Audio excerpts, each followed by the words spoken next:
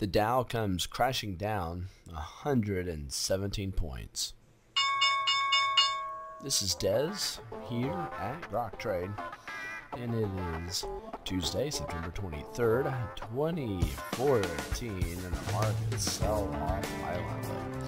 The S&P down 0.6%, Dow down 0.7%, Nasdaq down 0.42%, Russell's off by almost nearly a full percent, Banks off by more than 1%, definitely saying the markets are in fact bearish. VIX confirming it by spiking higher by 9%. Now knocking it through our 15 on the VIX. Gold in positive territory, up 0.64%, with silver still lagging. Been talking about this rising wedge on the S&P 500 daily chart, and on Friday it said big time warning, look for big red chunky candlesticks to follow. Yesterday we got that one, boom, breaking down through an area of support. Today follow through, boom, to the downside. Now we have here on the MACD, we have the MACD line now sub-zero, down below the zero line, and very bearish on a very steep trajectory downward here. Be interesting to see what happens on the weekly chart.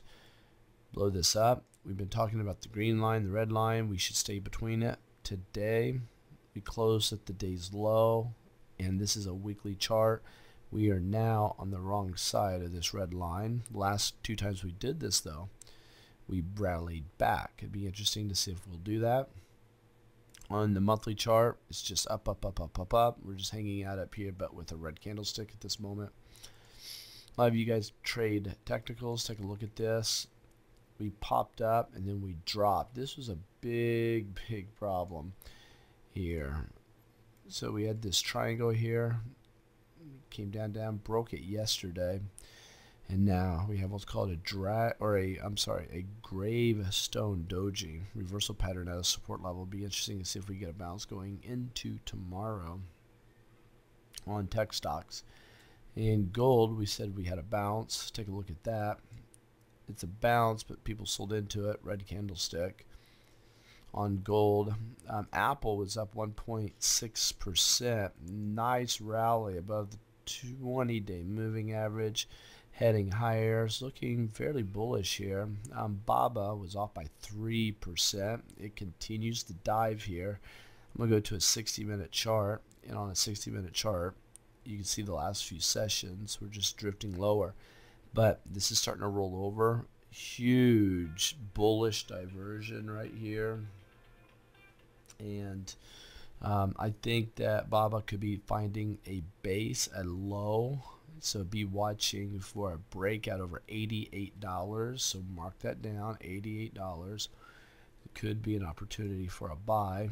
And what else do we have here? Facebook was up almost 2% today. Really nice little pop. And I'm holding Facebook, by the way, as a disclaimer. GoPro I'm holding also. It was up almost 7% today.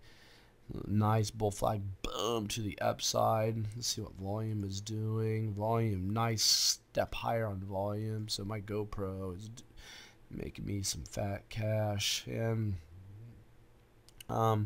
Netflix was up, not by much. That's not. I have Taser, and that's down 1% today.